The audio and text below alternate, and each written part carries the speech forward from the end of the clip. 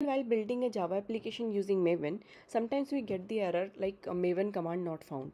Today I'm going to create a short video to resolve this issue. So let me show you. I'm having my Maven in my OPT. Okay, here I have kept my Maven. Okay, if I show you the bash rc,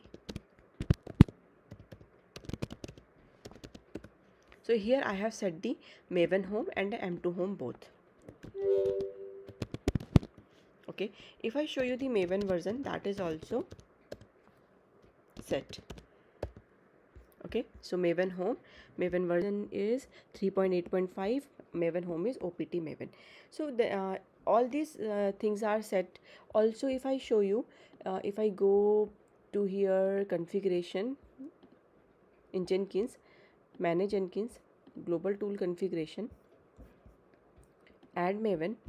Here if I add a Maven, and instead of install automatically, I'm giving the path opt/maven Maven. So if I show you the path, so here opt Maven. Okay, apply, save. Even I have done all these things, that if I build my application again,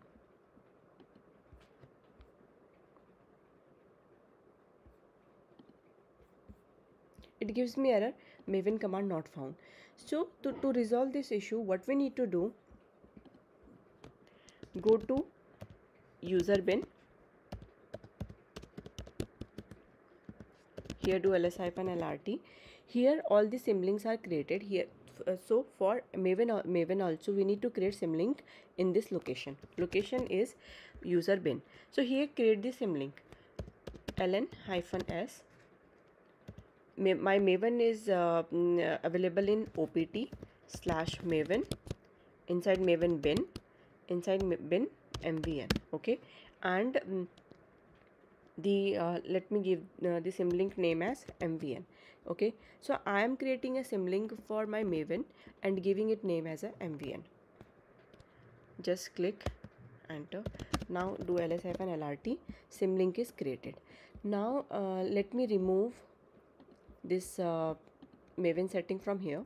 This is not required at all. Okay, delete Maven, apply, save. Now build your application.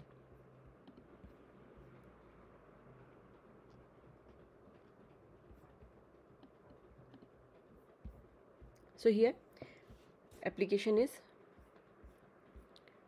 build success. Okay, so we are getting build success. So in this way we can resolve this issue. Thank you.